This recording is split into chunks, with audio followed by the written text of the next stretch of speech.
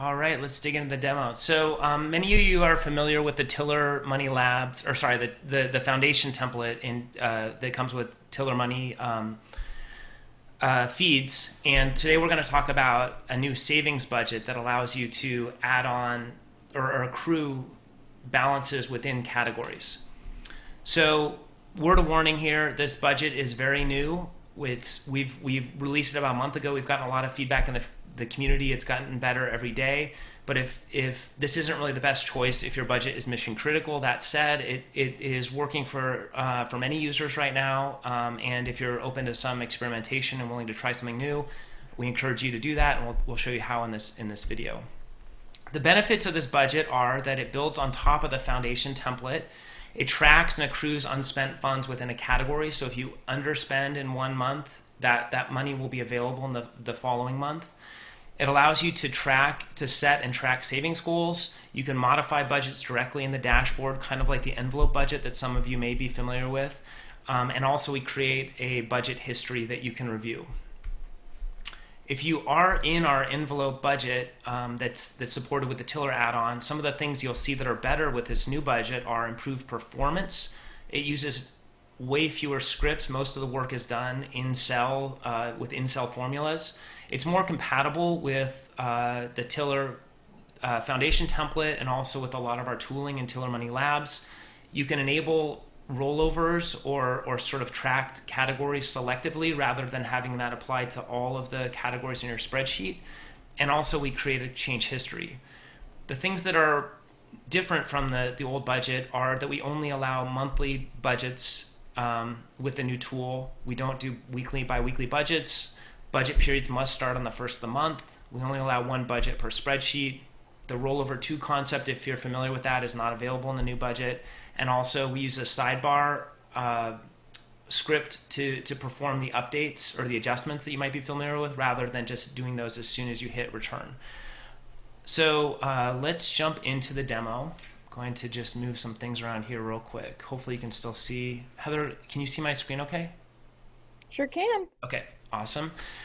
So what you're seeing here is, or our starting point for this demo is a configured foundation template. Heather does a bi-weekly demo of how to get started with Tiller and goes through installing the foundation template, setting up your budgets for the monthly budget.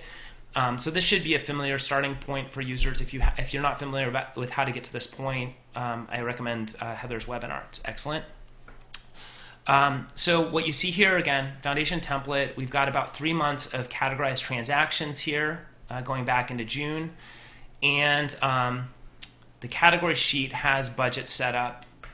You can see periods up top and you can see budgets for all these categories. And so at this point, we're ready to go ahead and install the new budget on top of this spreadsheet.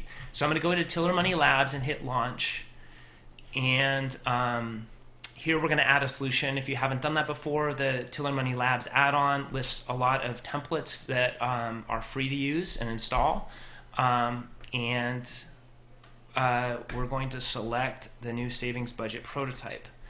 One thing you might notice is that down here there's a little warning. The warning's telling you that to use this savings budget prototype template, the budget journal sheet is also required. And this installer will take care of installing that sheet as well for you. And if we watch over here, we can see the budget journal has already been installed. And in a second here, we'll see the savings budget pop in. Just one note for folks who haven't installed Tiller Money Labs yet, you can easily get it by going to Get Add-ons. You want to show them that really quick while that's installing? Under Add-ons, Get Add-ons, and then you just search for Tiller Money Labs, and that's the way you can install it. Thanks, Heather. So here we can see the savings budget has been installed. There's a message basically saying that the missing sheet has also been installed. And what you see here should look pretty familiar if you're using the monthly budget. You'll see the familiar budget, actuals, available, a display period selection. Let me get this out of the way. This controller is kind of distracting me. Again, that should look a lot like this budget. We don't have all these widgets up top, but these pieces are the same.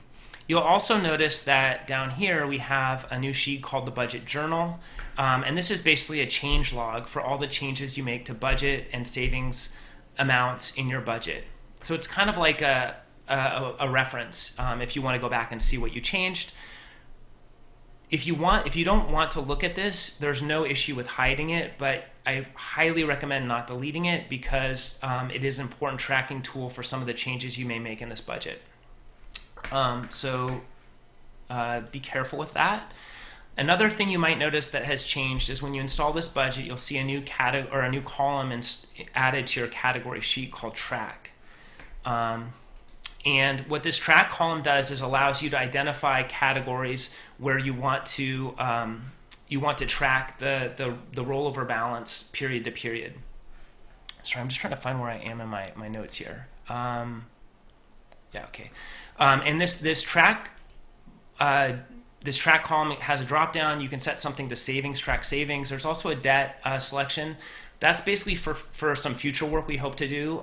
So right now that's not supported. I do not recommend using that. And we're going to go and set all of our expense and income categories to track. So we're going to track those balances month to month. We're not going to do that for our transfer types.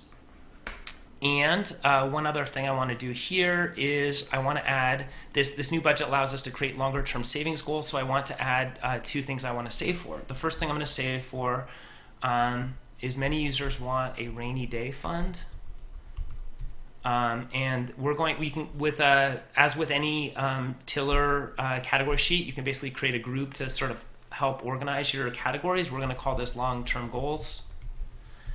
This will be an expense category, and we're also going to set savings for this. And we're going to set one other goal. We want to buy a brand new Apple Watch 6. And we're just going to copy over those settings. For a category to show in your savings budget, it needs to have a non-blank value for the period. We're going to set the value for these to 0 for the moment, and I'll show you how to change that in a second. And also one other change we're going to make is most of your foundation budgets will start in January.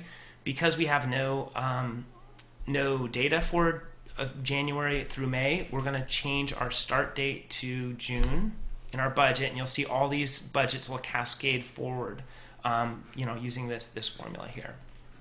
All right, so I think we're pretty much configured and ready to go into our savings budget. So let's look at what that looks like now. So at this point, we're going to set this back to our first budget month. And what you see now are the budgets that are coming out of the category sheet just like they did. They're referencing the same data as your monthly budget may be already in your foundation template. You're also going to notice that your savings for all of these different categories is 0 because this is the first period. Nothing is accrued because it's the first month. You can see actuals being pulled in for the selected period, and then available obviously being calculated based on what's left after you've spent your actuals. One thing that you can do that's pretty cool in this budget is when you see a category is going over, like this grocery category, you can see I spent about $100 more than I had planned on. I can actually take budget from somewhere else and move it into that category for the period. So here I'm noticing that this household budget is under. There are no actuals for this period. I had $100 budgeted. So let's take $100 out of this category and let's move it into this category. What you'll see here is like an immediate preview of what that change will look like when these adjustments are sort of written to your budget. So already you can see this has gone to 0, this has gone to 0. You can see the new budgets reflected here. But to formalize this and write it into my budget, once I'm satisfied with the changes, I need to go to the Tools menu in Tiller Money Labs, and I will see a new savings budget workflow if the savings budget is installed. So I'm going to click on that, and I can click Update Budget, and these changes will be written into these columns. So you can see now the Adjust column, the adjustments have been wiped, and they've been written here. If I look back, the sort of record of this data is here. This is where the change was made formally, and you can see here this groceries in June, which was $7.50 for most months, got bumped by 100, and you can see household, which was 100 for most months, dropped to 0. That data is now sort of permanently part of my budget. You'll also notice down at the bottom is these other categories that we added for long-term goals. And basically you fund savings goals by creating a budget for them. If you spend the budget, you get less of it, but if you don't spend budget in a category, month after month, that budget will accrue and keep rolling over into the subsequent months in this savings column. Right now, these aren't really funded. We have a zero budget. And when I look at this budget, I can see that I'm making quite a bit more than I'm spending. So if I want to leverage the nearly $400 that I'm not currently including in my expense budget, I can basically apply that against the savings goal. So let's change our budget to include $100 a month of budget right here going towards the Apple Watch fund, and let's take the rest, which I think is $292, and apply that to a rainy day fund. And now you can see all of my income is budgeted at this point. I'm going to want to write this to my budget here. Takes just a second, and now those values are here. Also, this is an opportunity to peek at our budget journal, and you can see here all the changes that I've made just now are logged in here. Here's the period, here's what category changed, here's how much it changed, before and after values, and then also timestamp so it can see when I made those changes. So the last thing I'm going to call out, because we're going to jump ahead in a second here, is that our auto and gas is very favorable. We budgeted 125, and we're only using a small amount of that. And the reason for that is that we're going to be saving up for an insurance payment that's going to happen in September. So let's look at how rollovers work now, or savings kind of accruals. If you look at a budget category at the end of the month, when we go to the next month, this value that's available that was not spent or was overspent will move into the savings column. So let's just keep our eye on a couple values here. Like for example, here we've got 108.15 here, 2306. When I jump to the next month, July, you'll see those values will move right over here. And now they're part of what's available in the subsequent month. For auto and gas in July, not only do I have the $125 from my July budget, but I have the $108.15 I have that accrued over all previous periods. So there's basically $230 here to spend with only $74 of actuals. So let's now jump all the way, kind of getting close to the end here. This won't go on forever. But we're going to jump all the way to September here, and we're going to look at two things. The first is that, let me go to August real quick and just show you. You can see that this auto and gas column continues to build up. We keep on getting a large available because we keep on having large budget, small expense. If we get all the way to September, you'll see that it actually drops way down. Why did that happen? Let's go back and look at our transaction sheet. What you see is we made this payment in July that was expensive, more than just the cost of gas for our insurance. And so essentially this savings budget process of building up and planning for something over a long term, and then when that allowed us to basically cover a large expense that hit on a non-monthly period, if that makes sense. The other thing I want to show you is that in this month, we had two new big expenses. The first thing is the Apple Watch came out, we bought it. So let's put in our Apple Watch here and categorize this transaction. And also the Tesla caught on fire and we had to do a repair, and that's a good use of our rainy day fund. So now when I have categorized those two items here, you can see we're still doing well on our rainy day fund because we're saving so much, and now we're 4 months into our budget. But the Apple Watch, we didn't save enough. It came out, we bought it faster than we even expected. So one other cool thing about this budget is when you need to cover something, you can get it from somewhere else from the savings column as well. So there's this drop down here. Right now, I showed you how to use this when we were making adjustments to the budget column here, but you can also make adjustments to the savings column. So this isn't probably good practice to pay for your Apple Watch out of your rainy day fund, but we have money here that can fix this problem. So what we're going to do is we're going to take $49.50 out of our our rainy day fund. You'll see it drop right here, and we're going to put that into here. And you can see we're doing this in kind of a budget and cash flow neutral way, so it's responsible. Other than the fact that we're tapping rainy day for emotional purchases. So now when I have this set to savings and I click update budget, what you're going to see is that basically these changes are written to this column and not to the budget. So here we go. We click here. And you can see here the savings increased. You can see that this is gone. You can see that this trued up. And then the other thing I want to point out to you real quick is that these changes are also written here. They're savings changes, not budget changes. And the other thing that's important to note is while the category sheet is kind of your master log of your changes to your budgets, this sheet is your master log of your changes to your savings, like these kind of modifications, these adjustments to your savings. So that's why the sheet can't get deleted, is because when we pull in what should that budget be, this is where we find out all the past changes you've made. So I think we're really close to the end here and ready for questions. The only thing, there are a couple quick things I wanted to note for you. The first is a cool feature in here is that we allow you to sort within groups by category name. You can see it's alphabetical, but you can also sort by budget and kind of have the biggest budgets at the top. You can also sort by savings and kind of see where you have the largest savings, if that helps you. Another thing is that this budget can run concurrently with monthly and yearly budgets.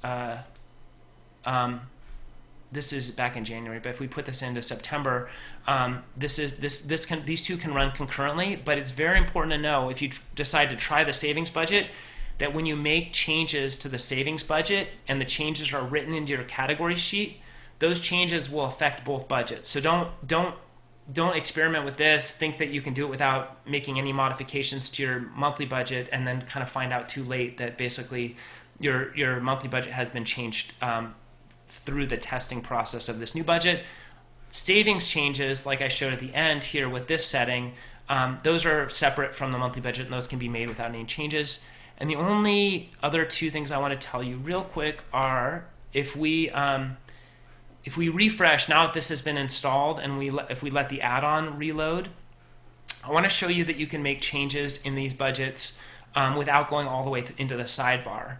We have kind of a shortcut for that. So if I wanted to, let's just say, put on the budget, move $5 into here and have it come from here, and I didn't want to open up the add-on all the way, I can go in here, and when this budget is installed, there's this new update savings budget. It's just the same workflow, but it's just easier to access, as you saw with the sidebar. And the last thing I want to say is we do have a lot of documentation in here, and this is supported in the community. And there's a migration. If you're in the envelope budget, it's a little bit of a manual process, but we do have a migration workflow that you can try to, or you can use to basically get your data moved over to test this new sheet. All right, that's all I have. Awesome. Thanks, Randy. I always love that you add some jokes in there when you were talking about the Tesla catching on fire. I was cracking up over here. I don't know if you noticed that, but I was just laughing so hard. So we do have a few questions. Cody asks, is there a way to not overwrite at each version update?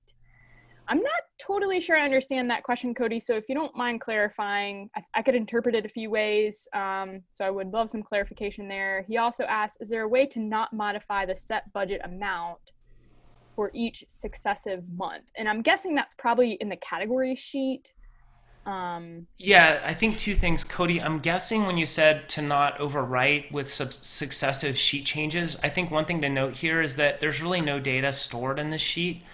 And so if we do make an improvement to it, I wouldn't hesitate at all to just overwrite the sheet. All the data is stored in your transaction sheet, your category sheet, and your budget journal once you start making additions there. So overwriting this won't take anything out, because this is all just basically pulling in data from other sources. As far as I think to your other question, one thing I was noticing when I was preparing for the demo is that most Tiller spreadsheets are set up to, when you add a category, if you put a number in, it basically goes all the way out to the right. Yeah, so there it is. So you can see, because it basically, there's this cell that kind of keeps referencing the cell before it. One thing that's a little wonky here is that if you use, if your sheet is set up in that way, and you go and change a budget value, let's just say at the beginning, and these subsequent cells are set up with an equals formula, let's just say that the sheet, we use the sidebar workflow to put $400 in here. It actually changes all subsequent budgets. And so the solution to this problem is if you set a value to just select everything here and do paste as values. And that will basically mean that when you change like this number in the middle, it won't cascade down all the way to the right. Thanks, Randy. All right, Charlotte says, my biggest question was on how to get the debt accounts to work right, but sounds like that's not ready to use yet. I'm guessing like the debt option in the track column in categories. Yeah, we're working on some updates to some debt tools. Unfortunately, it's not quite ready to share yet, but we felt that since we're inserting this column, rather than inserting a column that didn't have all the fields we plan to use, and then trying to find a way to update that column later, we thought it was better just to add the column with some fields that weren't really ready to share yet. And so I realize it's a little bit confusing, but hopefully we'll have more to share soon. Yeah, hopefully real soon. All right. Okay, so next Cody asks, can you confirm that if you track savings as an expense, the savings budget sheet won't work correctly? Any alternatives to keep as an expense? Do you understand that one? If you track savings, I mean, I'm not quite sure. I mean, we demonstrated tracking these savings categories as expenses. And I mean, they're definitely not income, right? We're not budgeting for income. We're basically budgeting for ultimately what will be expenses. And in this case, they are savings because we're basically budgeting for something and saving money for something and sort of assigning it to that bucket. And then we're not using it because, we're waiting to make the purchase. So I hope that makes sense conceptually. I'm not quite sure I totally understand the question. Yeah, let us know, Cody, if not, and maybe just share some clarifying info and we can take another stab at it. All right, so let's see. Charlotte also asked, can we get some round times 2 formulas in the sheet to fix the float point errors? I use accounting format on my sheets to see zeros as lines, and these errors cause very small numbers like 0.0000032 to show as 0.00. Thanks. Charlotte, we can definitely do that. That's easy. We can put that in the master. One thing that'd be really helpful is either in the Q&A or as a DM to me, if you could just tell me which field specifically. I'm assuming that you're talking about these columns right here, but if you're talking about something else, just let me know. Yeah, feel free to post in the community too, Charlotte, on the specifics there. Happy to make some refinements. All right. Teresa says, realizing this is style beta, will there be functionality added for highlighting for negative available balances within categories plus minus budget allocation each month? I think maybe she's saying like, what's if there's a negative available, so like in the available column in the foundation template right now, it shows that as a red kind of like, hey, it's, you're over here. I think that's a great recommendation. And yeah, I think it's probably more just we're in the early phases of the development. It is when we start cleaning up the UX, I think that would be a great thing to add. As far as the plus minus budget allocation each month, Teresa, are you indicating like if it's netting to 0, or Randy, did you have maybe another interpretation of that? I don't on the plus minus budget allocation. Maybe that's like this number here, like how these show plus minus. I mean, these are set up. These adjustments are set up as net values. If you were using the envelope budget, there was a little bit more you could do there in terms of saying prefixing with a plus, minus, or equals. Right now, I would love to implement that, but I'm afraid that there's some things that happen when you enter those values here. Well, yeah, we can't commit to that because I'm not sure we can do that. But for right now, everything is sort of a net adjustment. Got it. All right. Steve asks, can you add a column that sums the savings and budget columns to get total value of available spend for each category? Does that make sense? Yeah, I mean, effectively that's happening for you. We're not we aren't showing that. But yeah, that if you look at, for example, like this one here, we've got 1,216 here. We're subtracting 500, so it's around 700 left. Like so, it's that math is happening in and how we get to here. You're just not seeing it. Like I haven't tried this yet. We can try it. Let me just do it real quick. But like if I add a column here, I don't think things will break, and I think I could just do like you might want to add. You can see some other formulas that ignore blanks.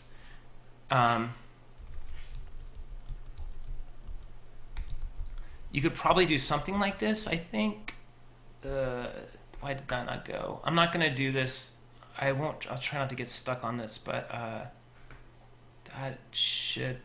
All right. Well, I apologize that I can't make this work, but I think you could basically, at the very least, you could make your own column here and just say this plus this, and kind of drag this format down. And you could get it to ignore blanks if there are blanks. There's things you could do here, but you could basically create that yourself. The only thing to be aware of is that if you did go and add or update your budget using the sidebar workflow, if we made a change, you'd have to recreate that addition. Yeah, like if you restored it, it would overwrite. Yeah, okay, that makes sense. And then Steve also asked, can you have negative values for each category? I'm assuming he means negative savings. It will carry forward negative. Yeah, that's happening savings, right here. So yeah, if you go over, I mean, you'll see that basically whatever happened right now. This is in September. If we go back to August, whatever happened here created $73 of negativity here. So we started with a negative balance. We overspent. We had $100 of budget. That leaves about $40 available, but we spent 105. You can see we end up with a negative balance. That carries forward as negative balance. Got it. Okay, Steve, let me know if you meant something else. All right. So Cody's follow-up here, to remove money from available, I track transfer from my checking account to my savings account as an expense rather than a transfer. Thus, it views the transfer as reduction to the savings goal rather than an increase. Does that make sense? No. I think so. Sorry. No, I think Sorry, it does Cody, make we're sense. we're not following it. You really sound bad. I think Cody's changing the accounts, moving the money to another account, and I believe that we have we need to work on this documentation. This is part of what makes it beta, but I think we have we owe you, Cody, probably some information in here on savings workflows. So effectively, what are best practices for moving those savings. Yeah, and I think a lot of that's in the docs for the stuff that we haven't released yet, actually. But it's probably helpful to put it in here too. So it looks like that was all the questions that we had. And Cody, if we didn't, or it looks like one more just came in. If you have more questions, it may be better to just post those in the community, and we can kind of dig in further there with more details. The short nature of the messages, I think, makes it challenging for us to really get out what you're trying to express there. The last question here, Teresa says, the envelope budget has total rollover savings at the top that I use at the beginning of each month to match my account balances and make sure everything is in order. Might I be able to do something similar in the future with the savings budget? Yeah, I think our intent is to build out the top of this with the different informational widgets and useful pieces of information like that, zero budgeting allocation, like have I allocated all the money I'm planning to earn to money I'm planning to spend to get, for the zero sum style budgeting. We just haven't built in the widgets yet. And we're still, since it's still in beta, we're trying to decide like which ones are most useful, and if we borrow from the foundation template, or if we ever in the future, adopted this type of budgeting as part of the foundation template, we're keeping all those things in mind about like which of these informational bits and pieces are important to people. So definitely provide feedback about that on the community as well, like which of these from foundation are helpful, which are helpful from the envelope budget, and we can consider all that as we start building out those features too. Anything to add there, Randy? No, I don't think so. I mean, I think that just like kind of big picture in terms of what does it mean that this is kind of in beta.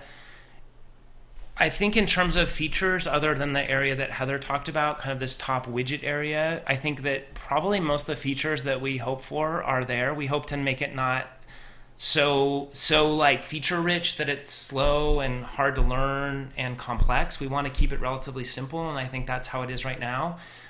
We do hope to build out the top kind of widget area once we've got a little more miles. And the biggest thing right now is just that because it's only about a month old and we have kind of our own limited data sets to test, we don't have all the crazy, things that you and the community are doing. We don't know if the numbers will always add up right in like every scenario. And so we're basically just giving it a little time to gestate and get feedback and make fixes. So I think it's, in terms of it being beta, it's just that we trust it like 95%, not 100%, and there's just a little bit of UX stuff that we'd like to clean up. And your feedback's really valuable for that. Yeah, we've iterated already a bunch just from community members sharing feedback and testing. So definitely let us know if you test it out and find anything you like or don't like or confusing or broken. It's really helpful to us. So, all right, looks like that's all our questions. So I think we'll wrap here. Thanks so much, everyone, for joining us this afternoon. And thanks for running that demo, Randy. That was great. Thanks, everyone. We appreciate your interest and your time very much. See y'all. See ya.